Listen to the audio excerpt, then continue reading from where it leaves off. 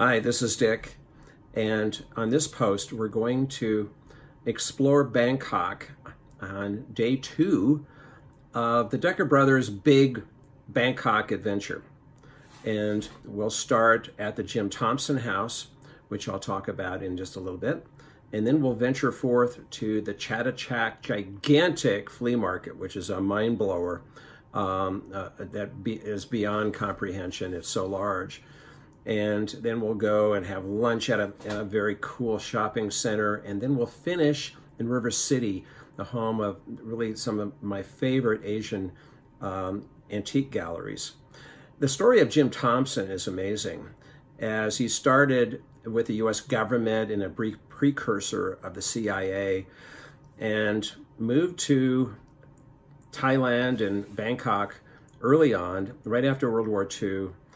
And in 1947, became very interested in Thai silk, which it was kind of a struggling industry at the time in Thailand, and really built it up and built this company, Jim Thompson Silks.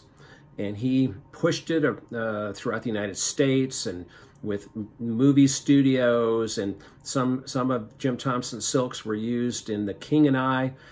And he built this fantastic house on the Klongs, the riverways in Bangkok. And it was a house actually built from a number of older homes that he found up in northern Thailand.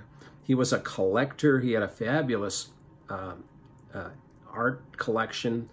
And today this home is open to the public, and I love going there. I've taken a tour with interior designers who loved it, and our grandsons loved it as well.